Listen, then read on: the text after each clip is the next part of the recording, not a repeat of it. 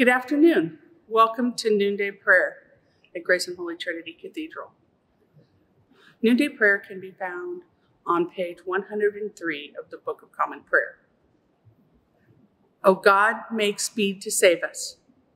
O Lord, make haste to help us. Glory to the Father, and to the Son, and to the Holy Spirit, as it was in the beginning, is now, and will be forever. Amen. The psalm appointed for today is Psalm 34 on page 627. I will bless the Lord at all times. His praise shall ever be in my mouth.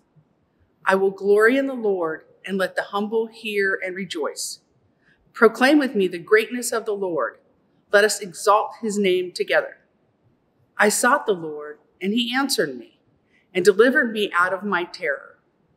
Look upon him and be radiant, and let not your faces be ashamed.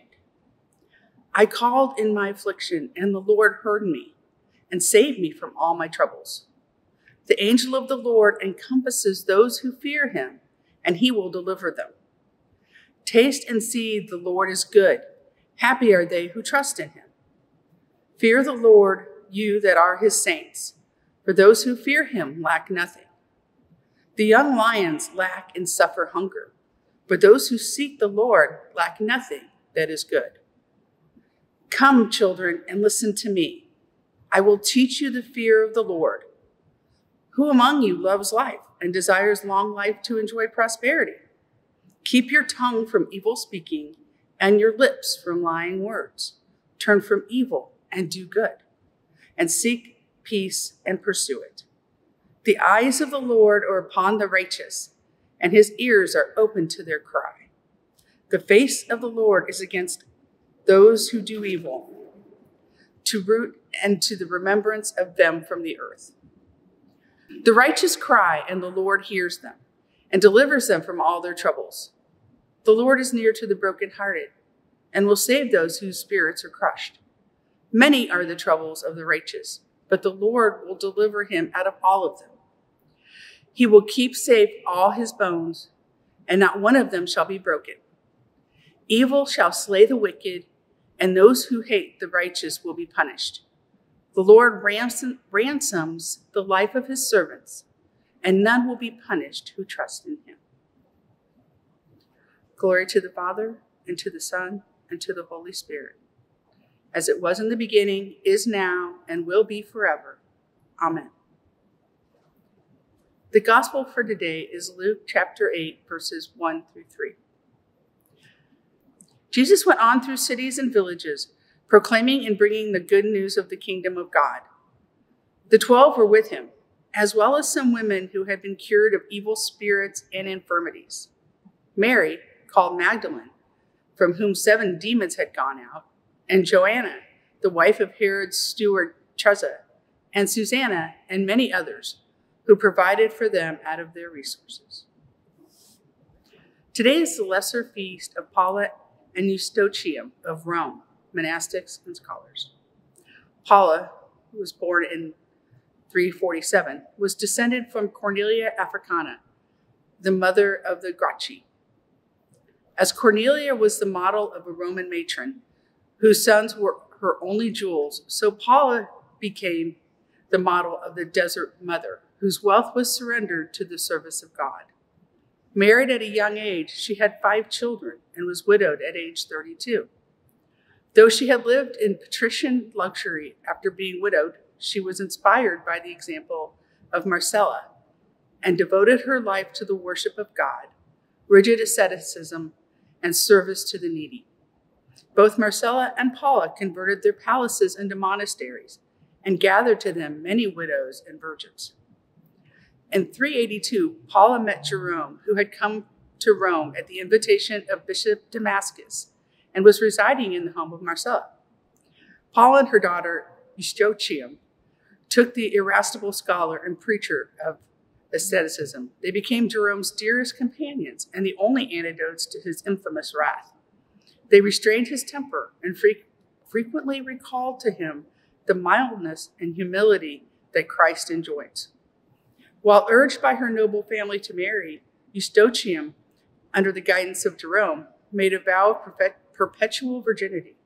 Jerome's famous De Custodia Virginitatis was written for her instruction. Fluent in Greek, Paula and Eustochium were ardent students of the scripture, and they quickly mastered Hebrew under Jerome's tutelage. When he left to return to the east, Paula and Eustochium followed after him, making a pilgrimage of the Holy Land. The three of them settled in Bethlehem, and there Paula had 4 monasteries erected, 1 for men, over which Jerome presided, and 3 for women. In Bethlehem, their passion for the study of scripture only grew, and their challenging questions led Jerome to write many of his commentaries.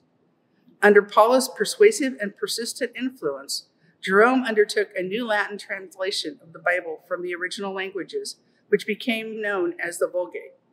Paula also provided the books that were essential to Jerome's work. She and Eustochium suggested revisions to his translation drafts and edited all his works. And the women of the convents were the scribes who made copies of the finished work available. Paula and Eustochium were Jerome's colleagues in this work, and without them, there would be no Vulgate. Paula presided over the Bethlehem monasteries for 20 years until her death in 404. In his eulogy for her, Jerome wrote, "If all the members of my body were turned into tongues, and all my joints were to utter human voices, I should be unable to say anything worthy of the holy and venerable Paula." After the death of her mother, Eustochium assumed direction of the monasteries. Eustochium died in 419 or 420, her eyes closed by her niece Paula, who took over the direction of the monasteries after her death. The prayers are found on page 106 of the Book of Common Prayer. Lord, have mercy. Christ, have mercy. Lord, have mercy. Our Father, who art in heaven, hallowed be thy name. Thy kingdom come, thy will be done, on earth as it is in heaven. Give us this day our daily bread, and forgive us our trespasses, as we forgive those who trespass against us. And lead us not into temptation, but deliver us from evil. Lord, hear our prayer, and let our cries come to you. Let us pray. Compel us, O God, to attend diligently to your word, as did your faithful servants Paula and Eustochium, that by the inspiration of the Holy Spirit, we may find it profitable for doctrine, for reproof, for correction, and for instruction in righteousness, and that thereby we may be made wise unto salvation through faith in Christ our Lord. Amen. At this time, please say your prayers and thanksgivings, either silently or aloud.